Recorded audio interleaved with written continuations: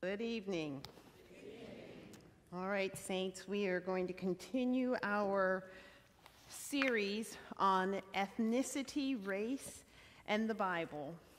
And I'm really excited to talk about this because one of the things that I hope you realize as we consider what we have in Scripture and just look around our world today, these concepts of race and ethnicity are, in my humble opinion, constructs that are created for a particular purpose in a culture and society and change as the needs of that society or culture change. So that one of the examples, I was looking over the slides that Pastor Wesley did with you all, the concept of the one-drop rule.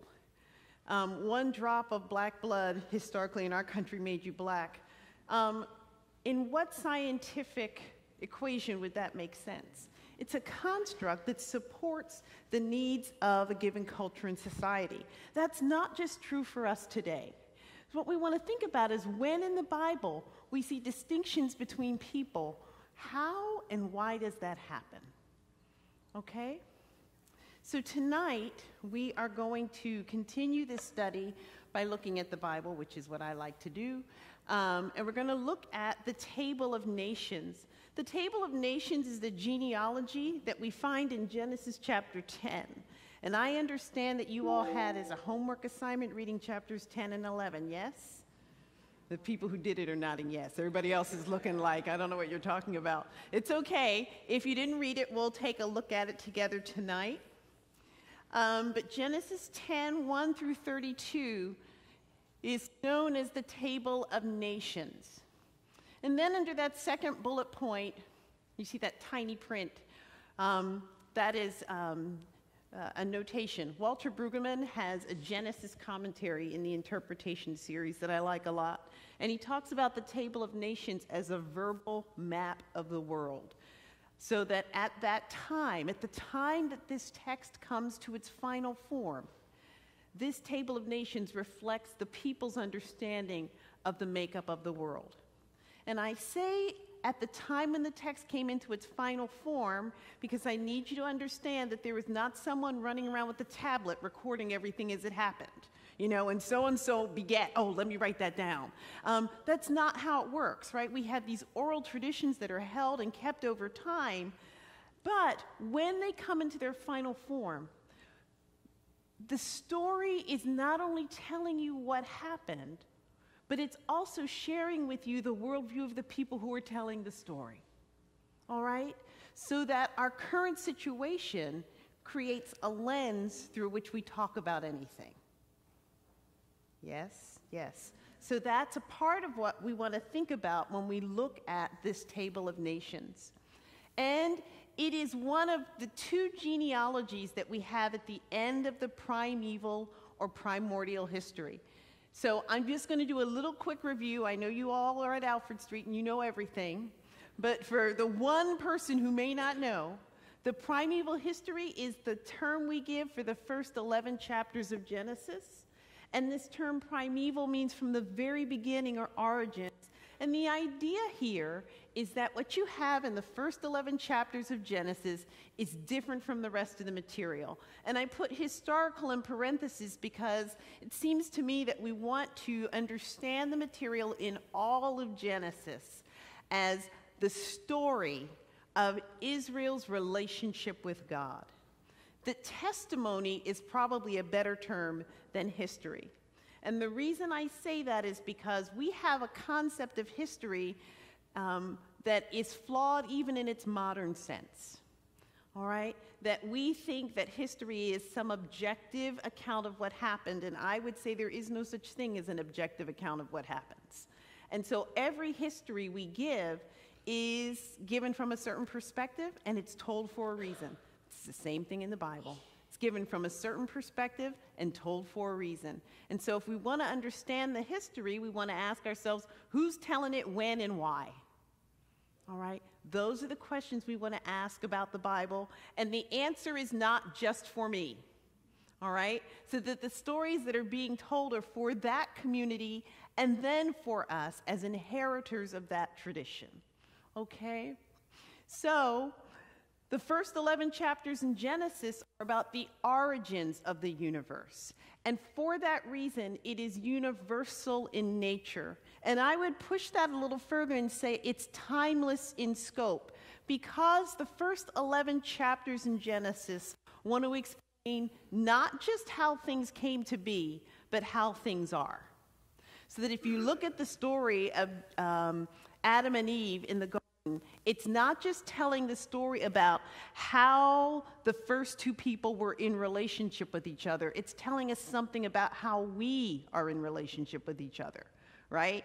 That moment when God comes to Adam and says, "What have you done?" And he says, "The woman you gave me." That's not just Adam, right?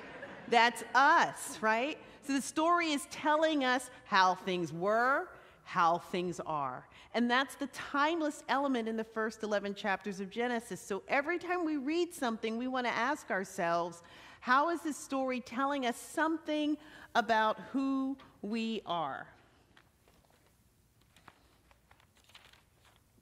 Okay.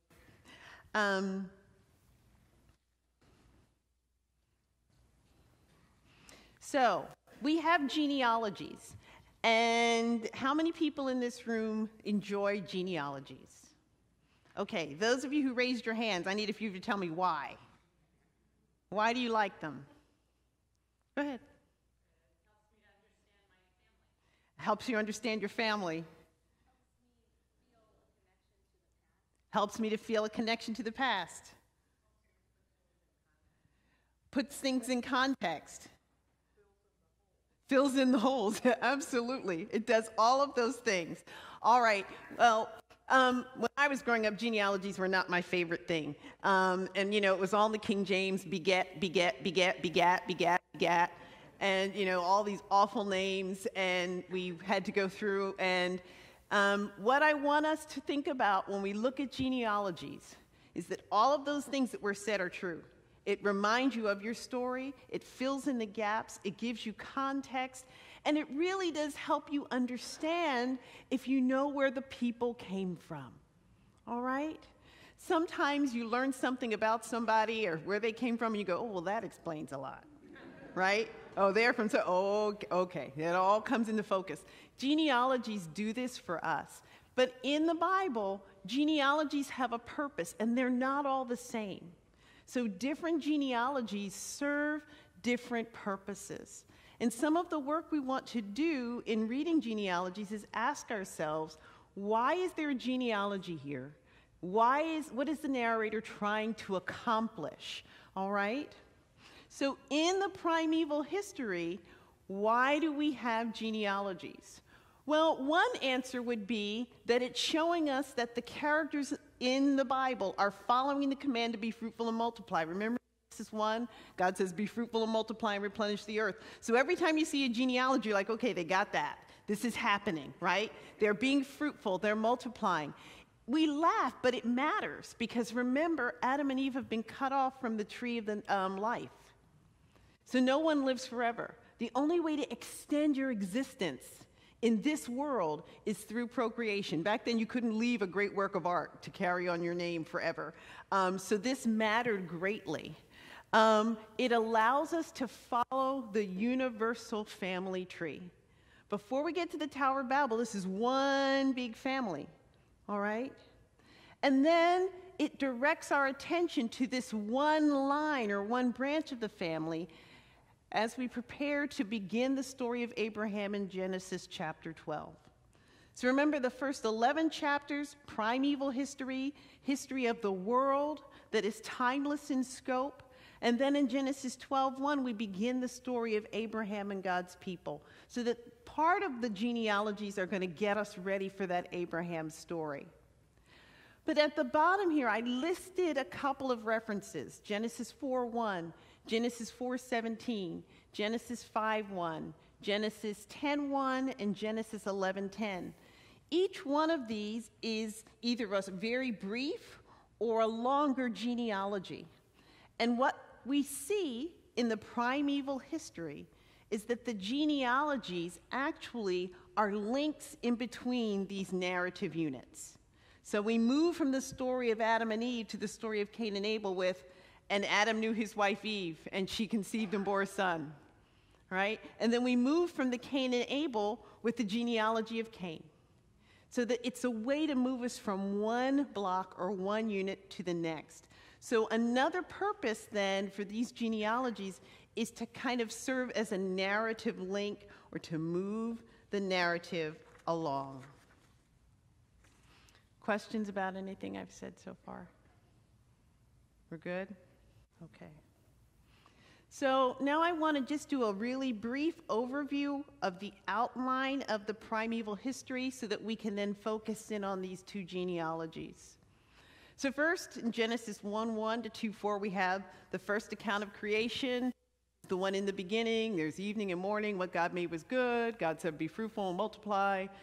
Genesis chapter 2 is the creation story with God making the man and putting him in the garden with the trees, the tree of knowledge of good and evil and the tree of life, and then Adam comes and then Eve. And that's also the story where things kind of go south with, the serpent and everything. And then in chapter 4, we have the story of Cain and Abel.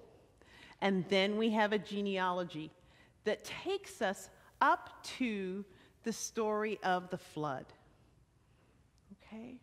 And then we have this extended narrative which tells us about the flood, Noah and his wife and his 3 sons, Shem, Ham, and Japheth, and bringing all of the creatures into the ark, nothing much resembling that movie we saw a few years ago. Okay. After the flood and after they come out of the ark, we have Noah's genealogy. And some scholars would say that we have Noah's genealogy in chapter 9:18 to 10:32 and 11:10 to 29, and that genealogy is interrupted by the story of the Tower of Babel. All right? So there's some debate about that, but we have Noah's genealogy, and then after the Tower of Babel, the narrative picks up with Shem, focusing specifically on Shem. So let's take a look then at what we have in that section. Now you read chapters 10 and 11? You read 9 too? 9? So how much did Pastor talk about Ham, which he wasn't supposed to, but how much did he talk about Ham? A lot? Mm-hmm. Well, now you're going to get my version. Okay? So Noah's genealogy happens in the world after the flood. And because it follows all 3 sons, it's what we call a segmented genealogy. All right? So I have Noah. So think about this. If you go, let's fast forward a little bit. Abraham has 2 sons, Ishmael and Isaac. And the storyline, it spends a little time with Ishmael, but then it really follows Isaac. And then Isaac has Esau and Jacob. We deal a little bit with Esau, but we're going to follow through Jacob. So if I had paid equal attention to all of those children, that would be what we call a segmented genealogy. Okay? So I've got the line of Shem, I have the line of Ham, and I have the line of Japheth. But the genealogy comes after the narrative curse of Ham in chapter 9, verses 18 to 29. And that's what we want to take a look at really briefly. So 9:18, I want you to just pay attention to first to verse 18, 9:18. And I'm going to read it, and I want you to tell me what's peculiar about it. The sons of Noah who went out of the ark were Shem, Ham, and Japheth. Ham was the father of Canaan. What is peculiar about that?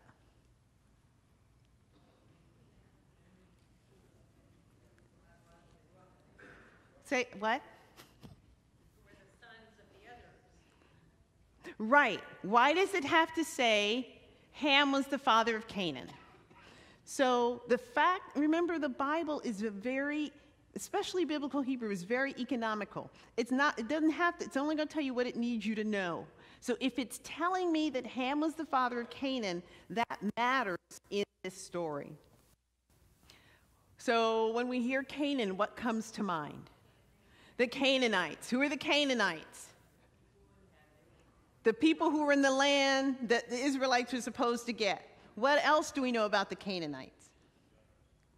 They were giants. They were big. What else?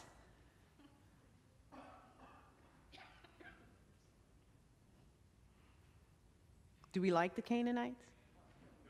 Why don't we like the Canaanites? Other than they were in the land that we believed was ours, and they were bigger than we were. What else did the Canaanites do? They worshiped other gods. All right? So they represented different religious traditions. And the term Canaanite is an umbrella term for a lot of different groups of people or subgroups of people. But if I start off the story by saying Ham was the father of Canaan, before you read another word, what do you know about Ham? He's not going to have a positive story. All right? It's not going to happen. And one of the things we have to realize is that the Israelites are telling their story, and they want you to feel some kind of way about Ham. All right? So let's be clear. This doesn't mean that Shem and Japheth are above reproach. We're not interested in them. We're interested in making you understand why we don't like Ham. And this will make it so much easier to take the land.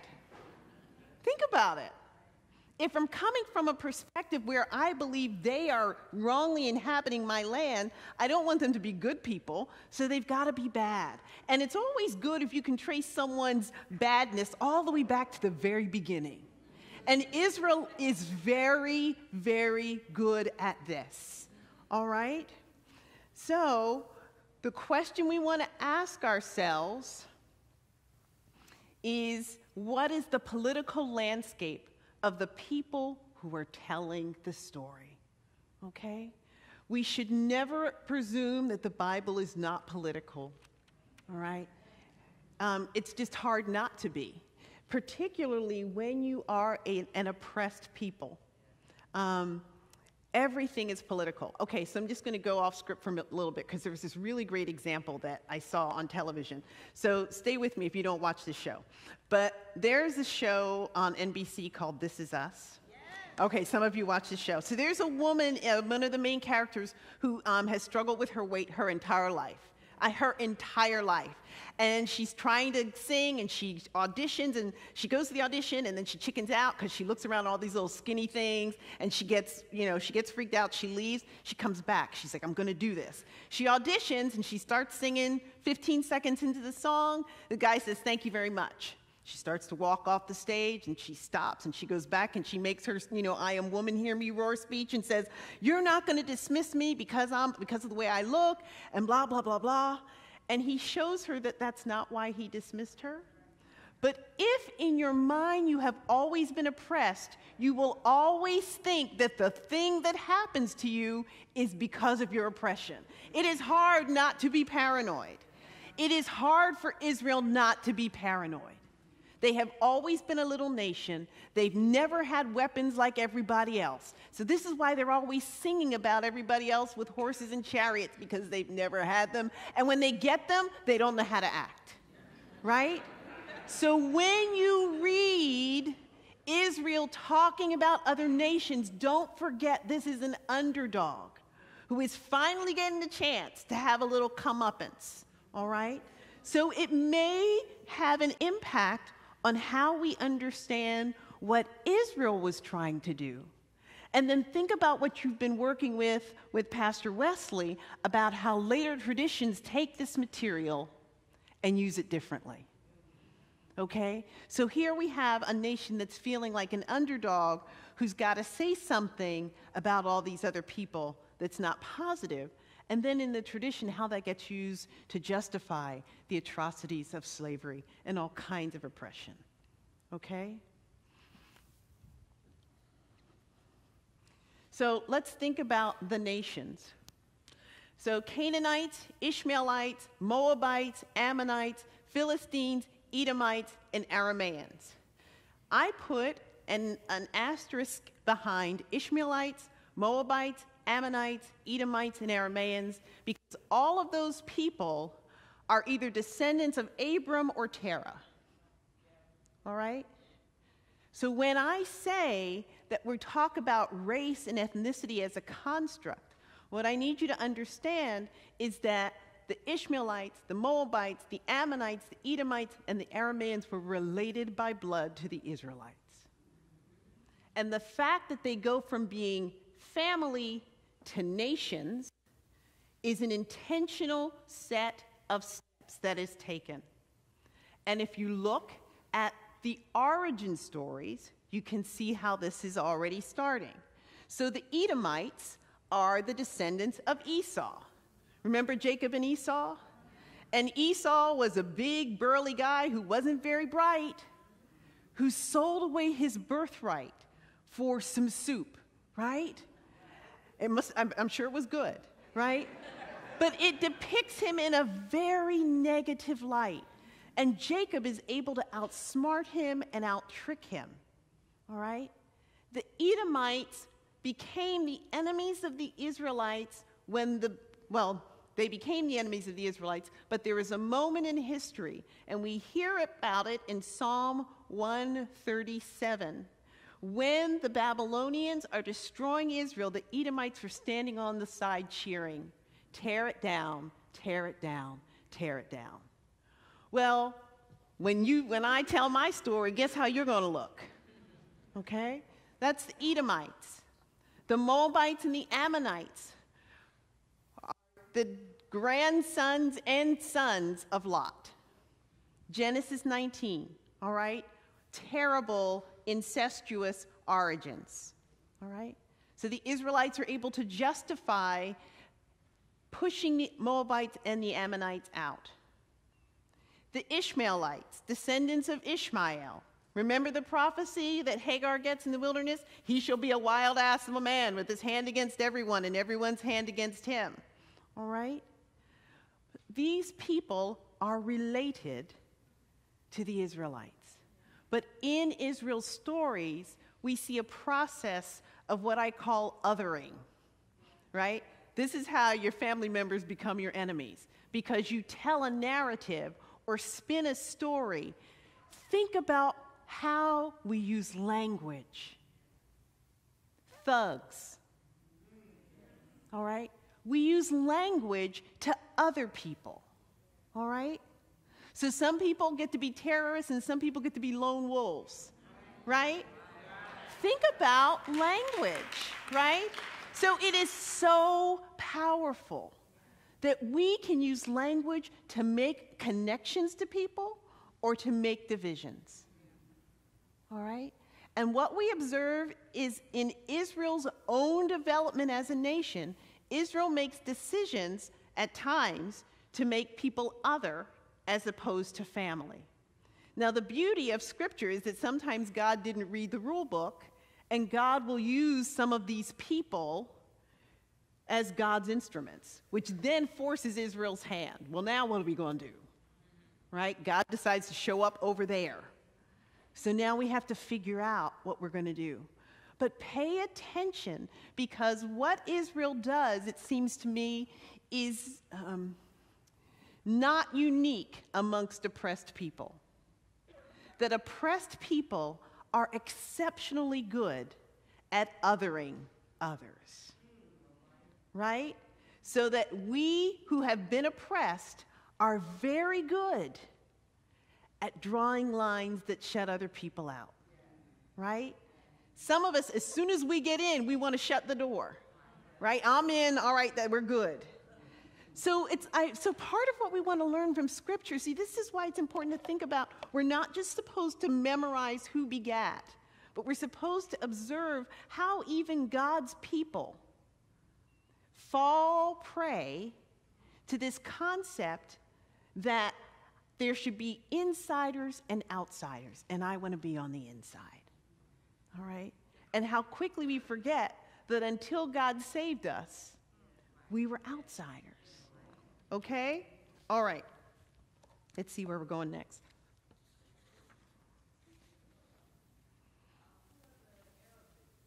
The Arameans would have been Terah's descendants. So in Psalm, I can tell you where.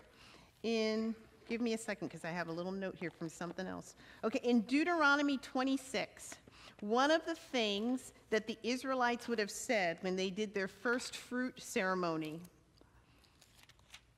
Deuteronomy 26, it's explaining when you give your sacrifice of first fruits, what you would say in verse 5, a wandering Aramaean was my ancestor. So there they're referring to Terah's people. So the problem with Terah's people, or Abraham's father, and the people before Abram, was that they worshiped other gods.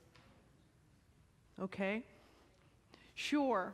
So when we read these stories, these origin stories, one of the questions we want to ask is, how does Israel depict her neighbors to reflect political realities?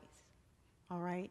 So you want to ask yourself, when Israel's talking about Esau, and we know Esau is not just an individual, but he represents the Edomites, what is the political reality that allows me to tell the story this way? Are y'all with me? Okay? And then who are these people in reality? Are they really our enemies, or are they people that we have decided we need to be separate from? All right? And so then my question is, in this process of othering, is it race, ethnicity, politics, or all of the above? All right? So this goes back to this concept for me of construct, that to what extent do we describe people as other to promote a certain identity? Okay? And what is the identity that we want to promote? One of the things that we do, for example, I always say this as a joke, and it shouldn't be a joke, but I say sometimes when we tell our family story, we don't mention the uncle that's in jail, right? Because somehow we think that that doesn't present us in the best light, but that is a part of who we are. All right? And it hurts us in a couple of ways. It's like we're cutting ourselves off from ourselves. It doesn't just hurt the person we don't remember. It hurts us because we're not then presenting our true selves. All right? And this is a temptation, if you think about it, in American culture, because we want to be winners and all the time, which then is inviting us to tell half-truths. All right. So what might the agenda be that Israel is trying to promote? Who does Israel consider herself to be? The chosen people. And so, if I'm the chosen people, then there must be some reason why these other people are not chosen. And what tends to happen is that Israel then assumes that there is a merit system involved, right? So the people who aren't God's people, well, there's a reason. And maybe that undercuts the very concept of grace, right? That Israel wasn't chosen because, and God tells Israel this, somehow they don't get it, I didn't choose you because you were bigger or stronger or better. I chose you because you were the runt of the litter, right? To show myself strong. And so that then the idea would be then that you would continue to do that work. All right, so let's look at the passage. Genesis 10, 1 to 32. Oh, wait. I forgot. Let me, before we do that, so in 9, I said Ham was the father of Canaan. So these are the 3 sons of Noah. From these the whole earth was peopled. So what is it that Ham does in chapter 9? Gets this whole thing off to a bad start. And what does that mean? So what does it mean to see your father naked? Yes, it's a shameful thing. But the term could mean several things. It probably does not mean that he saw his father naked. It is a violation of some kind of boundary, okay? So think about, in the Bible, uncovering someone's nakedness usually has some kind of sexual overtone. So there's some possibilities. Did he sleep with his mother? Did he see his parents engaged in some kind of intimate activity? There are all these possibilities. The point is a boundary was breached, But I want you to get this and pay attention, because Israel often will make someone appear to be less than worthy by connecting them with some kind of sexual impropriety.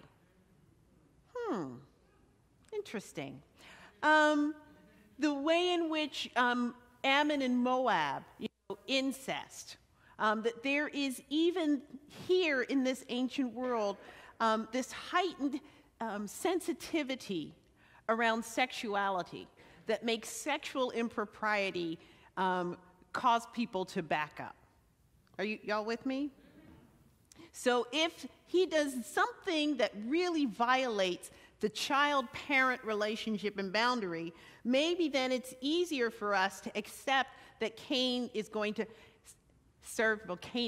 serve his brothers. Look at the curse in 25. It says, "Cursed be Canaan." It doesn't say, "Cursed be Ham," right? So you can see already we've moved from Noah's 3 sons to this larger political reality. All right? So now, all right, I just want to make sure we got that. Okay, so now to chapter 10.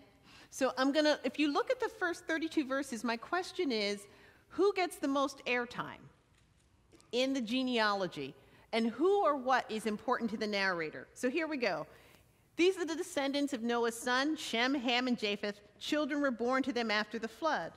The descendants of Japheth: Gomer, Magog, Madai, Javan, Tubal, Meshach, and Tiras. The descendants of Gomer: Ashkenaz, Rephath, and Togarmah. The descendants of Java: Elisha, Tarshish, Kittim, and Rodanim. From these the coastland people spread. These are the descendants of Japheth in their lands, with their own language, by their families in their nations. And you see here it's got their own land and their own language. All right? Families in their nations. So we've got 1, 2, 5 verses four verses if we start at 2. 2, 3, 4, 5 for Japheth. All right, verse 6. The descendants of Ham: Cush. What's Cush? Ethiopia, Cush, Egypt, Put, and Canaan. So the descendants are nations. Do you see that? Okay. The descendants of Cush: Seba, Havilah, another land, Sabta, Ramah, and Sabteka. The descendants of Ramah: Sheba and Dedan. Cush became the father of Nimrod. He was the first one on earth to become a mighty warrior. He was a mighty hunter before the Lord. Therefore it is said, like Nimrod, a mighty hunter before the Lord. The beginning of his kingdom was Babel, Erech, and Akkad, all of them in the land of Shinar. Hold on to that Shinar. From that land he went into Assyria and built Nineveh, Rehoboth-ir, Kala, reason between Nineveh and Kala, that is the great city. Egypt became the father of Ludim, Anamim, Lehabim, Naphtuhim, Pathrusim, Kasluhim, and Kaphtorim, from which finally the Philistines come. Canaan became the father of Sidon, his firstborn in Heth, and the Jebusites, the Amorites, the Girgashites, the Hivites, the Archites, the Sinites, the Arvadites, the Zemarites, the Hamathites. Afterward, the families of the Canaanites spread abroad, and the territory of the Canaanites extended from Sidon in the direction of Gerar as far as Gaza, in the direction of Sodom, Gomorrah, Admah, Zeboim, as far as Lasha. These are the descendants of Ham by their families, their languages, their lands, and their nations. Do you recognize any names in there? Yeah, we got, all right, a lot of people up in there. None of these are good, but we recognize a lot of these names, okay? So the people who will be in the land of Canaan, the Egyptians who are going to enslave us, Sodom and Gomorrah, that doesn't go so well. Nineveh, all right? All of these name places. So remember, would these places have even existed at the moment that we're getting this narrative? So we've got this kind of collapse of time where you've got someone looking back on this story, making the connection between where it was and where we are. All right? 21, to Shem also, the father of all the children of Eber, the elder brother of Japheth, children were born. The descendants of Shem: Elam, Ashur, Arpachshad, Lud, and Aram. The descendants of Aram: Uz, Hul, Gether, and Mash. Arpachshad became the father of Shelah. Shelah became the father of Eber. To Eber were born 2 sons. The name of one was Peleg, for in his days the earth was divided, and his brother's name Joktan. Joktan became the father of Almodad. Shelah, Hazarmaveth, Jerah, Hadoram, Uzal, Diklah, Obal, Abimael, Sheba, Ophir, Havilah, and Jobab. All these were the descendants of Joktan. The territory in which they lived extended from Mesha in the direction of Sephar, the hill country of the east. These are the descendants of Shem by their families, their languages, their lands, and nations. These are the families of Noah's sons according to their genealogies and their nations. And from these the nations spread abroad on the earth after the flood. So, who gets the most airtime? What's important to the narrator? Ham and Shem. Apparently Japheth we're not as interested in Japheth's line. Many people think that Japheth is the ancestor of the group that we would call the Philistines, because the Philistines are often referred to as sea people. And there's one.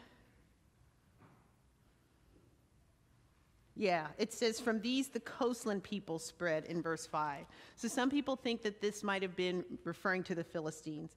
But here you see Shem, Shem, and then think Semite. So we have that line, which is going to be the line from which Abraham comes, and then the people who become the enemies of Abram. And that political reality, that religious reality, that social reality has an impact on the way we tell the story and the way we lay out the genealogy. Okay? What comes next is the Tower of Babel. So before we get to the rest of the genealogy, we get this little story about the Tower of Babel in chapter 11. Now the whole earth had one language and the same words, and as they migrated from the east, they came upon a plain in the land of Shinar. Go back to Ham. I got the wrong bad person. Ham. Verse 10. All right, there we go. All of them from the land of Shinar. All right. They came upon a plain in the land of Shinar and settled there, and they said to one another, "Come, let us make bricks and burn them thoroughly." And they had brick for stone and bitumen for mortar. Then they said, "Come, let us build ourselves a city and a tower with its top to the heavens, and let us make a name for ourselves. Otherwise we shall be scattered abroad upon the face of the whole earth." The Lord came down. Oh, let's stop right there for a second.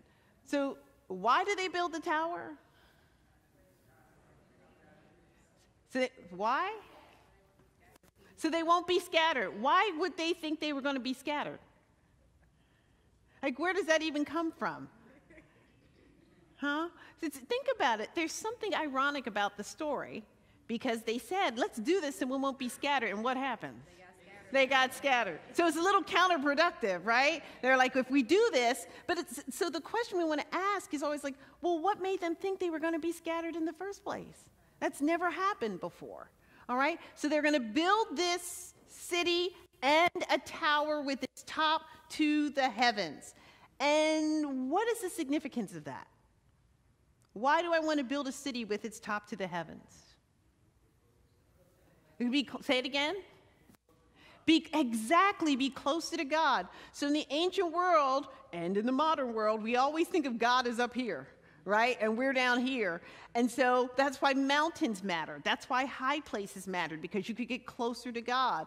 And this says, let us build a city with the tower with its top to the heavens. Except that little preposition there, the letter bait, it could mean to the heavens, in the heavens, or against the heavens. So are they trying to just get to God and have communion, or are they trying to take over? All right? It's not clear what they want to do. All right? So then the Lord says, the Lord came down to see the city. So this reinforces this idea of God up, because God has to come down. The Lord came down to see the city and the tower which the mortals had built. And the Lord said, look, they are one people, and they have all one language. And this is only the beginning of what they will do. Nothing that they propose to do now will be impossible for them.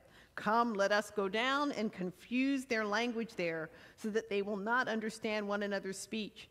So the Lord scattered them abroad from there over the face of the earth, and they left off building the city. Therefore it was called Babel, because there the Lord confused the language of the earth, and from there the Lord scattered them abroad over the face of the earth. Yes, come to the mic. I feel like it needs a mic. So why do you feel, when you said, okay, wasn't sure whether they were building the tower to kind of replace God or take on the power of God, why do you feel that's uncertain when the reason God created the language barrier was, I thought, because they were trying to come against his power, and so he kind of, separated them. Yeah. So it could be that they were trying to go against God's power, or simply that they were trying to be somewhere they weren't supposed to be. It could just simply be a transgression of barriers. So it may be that they had every good intention about getting to heaven, and God was like, but that's not where you're supposed to be.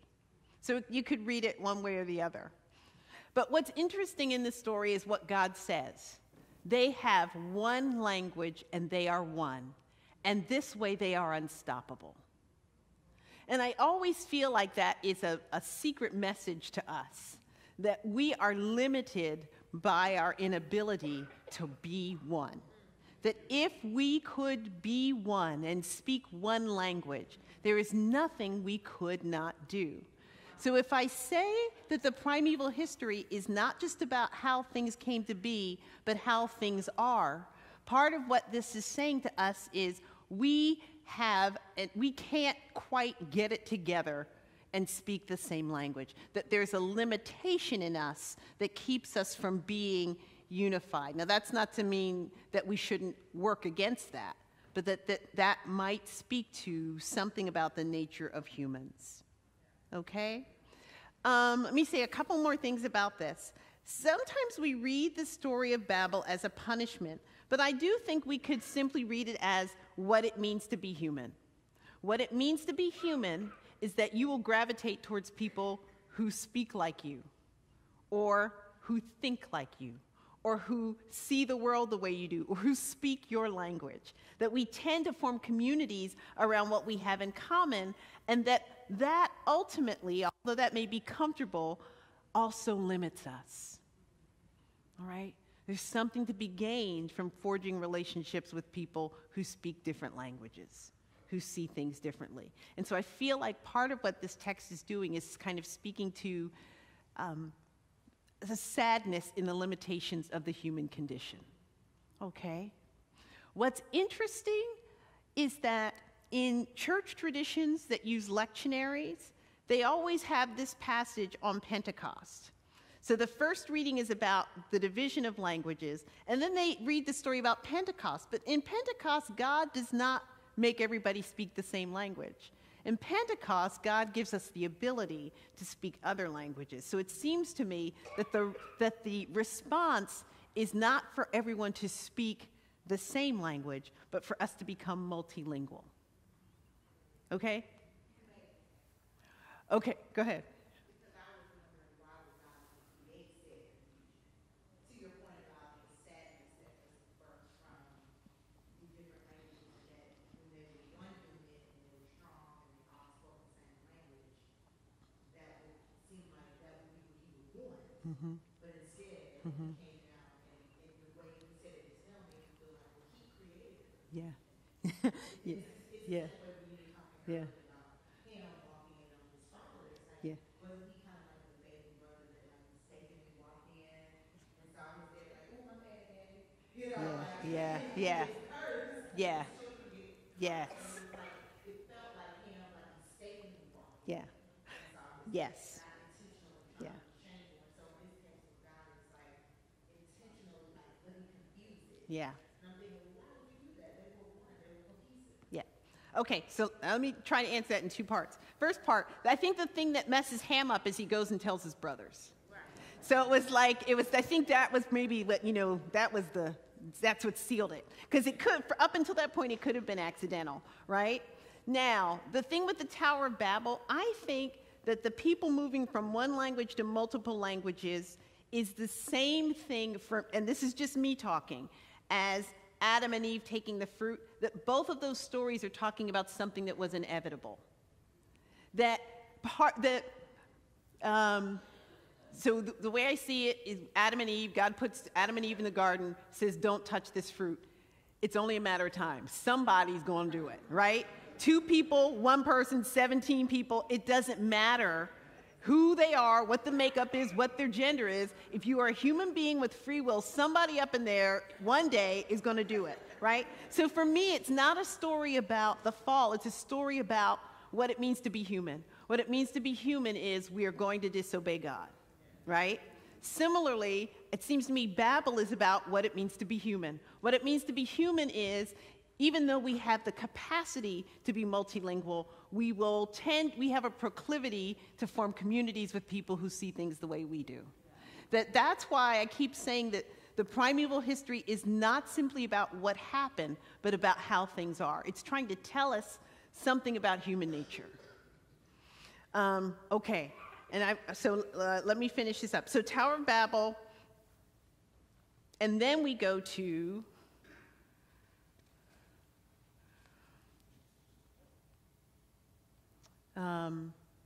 so the last question here for the Tower of Babel. So if we read this as an event, does the event in Babel change our origins? Even though now we have these segmented genealogy, and even though we speak different languages and we gravitate towards different areas and different lands, doesn't change the fact that we have common ancestry. So at the end, even in the midst of all this separation and segmentation, we still, according to this narrative, all go back to Adam. Okay? So that never changes, and it seems to me part of what happens is that that's the piece we have to remind ourselves in our history. So how far back do you go in the story? So when you talk about the construct of identity, where does your story begin and where does it end? If it begins with Adam, then your family, by definition, is going to be much larger. All right? So when we start talking, and this matters to me greatly in our nation today, because we are having all these discussions about statues and this and that, where do we begin the narrative? What is the starting point? Because where you start is going to have a lot to do with where you end up. All right? And I think we are intentional about where we begin our narratives. And that in and of itself, so I just can't stress this enough, but the telling of history is a political act. Okay? Yeah. Okay, so now, the second genealogy, on the other side of Babel, I think one of the reasons the Tower of Babel comes in between is because it's trying to signify that we're moving from a universal story, from the story of humanity, to the story of one family. So now we're going to focus in on Shem. He's our guy. Okay? These are the descendants of Shem in 1110. When Shem was 100 years old, he became the father of Arpachshad 2 years after the flood. And Shem lived after the birth of Arpachshad 500 years and had other sons and daughters. When Arpachshad lived 35 years, he became the father of Shelah. And Arpachshad lived after the birth of Shelah 403 years and had other sons and daughters. When Shelah had lived 30 years, he became the father of Eber. And Shelah lived after the birth of Eber 403 years and had other sons and daughters. You get the pattern here. Eber, 34 years, had Peleg. He lived 430 years. Peleg lived 30 years, became the father of Reu. He lived 209 years. He was on the short side. Reu, 32 years, became the father of Serug. Reu lived 207 years. It's coming down, it seems, right? Serug lived 30 years, became the father of Nahor. Serug lived 200 years. Nahor lived 29 years, became the father of Terah. Nahor lived 119 years. Terah lived 70 years. See that? Became the father of Abram, Nahor, and Haran. So the other ones had other sons and daughters, other sons and daughters. Now I get Abram, Nahor, and Haran. So we know now we're focusing in on this family. These are the descendants of Terah. Terah was the father of Abram, Nahor, and Haran, and Haran was the father of Lot. Haran died before his father Terah in the land of his birth in Ur of the Chaldeans. Abram and Nahor took wives, and Abram's wife is Sarai. The name of Nahor's wife was Milcah. She was the daughter of Haran, the father of Milcah and Iscah. Now Sarai was barren. She had no child. See, now you begin to understand how barrenness fits into a culture where it's all about who's next, who's next, who's next. And if someone has a wife and there are no children, more often than not, in this culture, it gets placed on the wife. Now, this is interesting and it's of note because in Ugaritic cultures, it tends to be, so in other ancient Near Eastern cultures, it can be the husband's fault. So just so you know, it's equal opportunity blame. But what happens in Scripture is very different because Scripture then treats this theologically and says, God closed someone's womb. So in Scripture, God opens and closes wombs. Okay, 31, Terah took his son Abram and his grandson Lot, son of Haran, his daughter-in-law Sarah, his son Abram's wife. They went out together from Ur of the Chaldeans to go into the land of Canaan, but when they came to Haran, they settled there. The days of Terah were 205 years, and Terah died in Haran. This is an important note because we start in chapter 12 with the genealogy, of the story of Abraham, where God tells Abram to leave and to go to the land that I will show you. But if you look at this genealogy, what we learn is that Abram is doing something that his father started, all right? So that his father left to go to Canaan, came to Haran, the crossroads, and stayed there and died there. Okay? So the last thing I want to point out is that we have now examined the way in which we have moved from a universal family to one family, and how, if we look back over time, this one family has systematically othered parts of its own family to perhaps justify their chosenness. But if you look at the call that God gave to Abraham in chapter 12, there's what we call a threefold promise, where God promises, let me just read it so you don't think I'm making it up and we're almost done. Genesis 12, God says, go from your country and your kindred and your father's house to the land that I will show you. I will make of you a great nation. I will bless you and make your name great so that you will be a blessing. I will bless those who bless you. The one who curses you, I will curse. And in you, all the families of the earth shall be blessed. Threefold promise, land, descendants, and blessing. But it clearly says, through you, all the nations of the earth shall be blessed. Was Abram chosen as the father of the Israelites so that all the nations of the world, the Ammonites, the Moabites, the Girgashites, the Hivites, the Canaanites, all of them could be blessed? And is that the purpose of being called in the first place? So that we can bless others and share God's grace. All right, we're going to stop there. All right, unless I think I've got 3 minutes for questions. Do we have questions?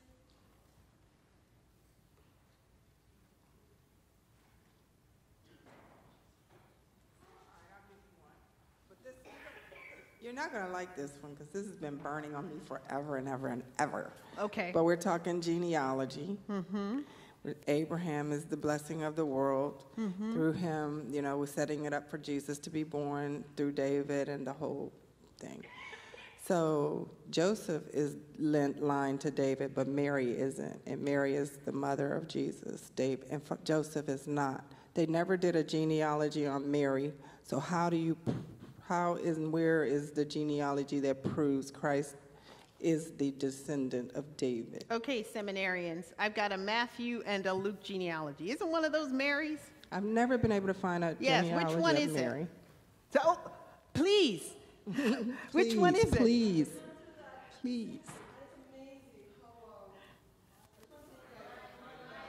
Go to the mic. Oh, right, thank you. Come on. It's amazing how God works. Yes. Let me just tell you, I moved from Florida like a month ago, so I'm new to the area, and I really love your church. Amen. So I gotta say that. Praise God. I was listening to a radio station, and this little old man, I think he's dead, actually. It was an old station, an old program, and he clearly gave the answer. Of the sons of Jacob, Nathan was the son who Mary came through. Where is that Judah. stated? It's there. Okay. Judah is the son who Joseph came through. Okay. I'd love to find the text to tell you, but clearly Nathan is the son of, is Solomon's son. Yeah. And Judah was the other one who, Joseph came through Judah, and Mary came through Nathan. I'll find it. No, David came through Judah. David comes through the line of Judah, and correct, that's yes. the line. Mhm. Yes. Mary came through the other So- son, Nathan. Good. We'll confirm next week. Come on, let's get out of here and pray. I think that one of those genealogies is Mary's. That's what Matthew is Mary. No, no. No. That's not what I need. Mary and Rahab and all the bad girls. Yeah, no, it's not. No, that's Joseph. All right, let's pray.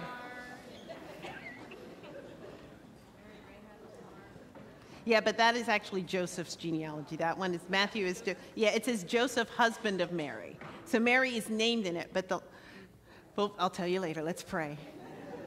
God, you are so good. And we thank you that we get a chance to study and to wrestle and to seek your word. Help us, Lord, to learn. Help us to be open to hearing your voice so that we can be better servants. And Lord, I ask that if there's anything I said that is not of you, that it would blow away like the chaff. Only that which is of you will remain. And now I ask that you would be with all those who are suffering in this world today. And ask that you would get everyone here home safely and return them to their families. In Jesus' name we pray. Amen.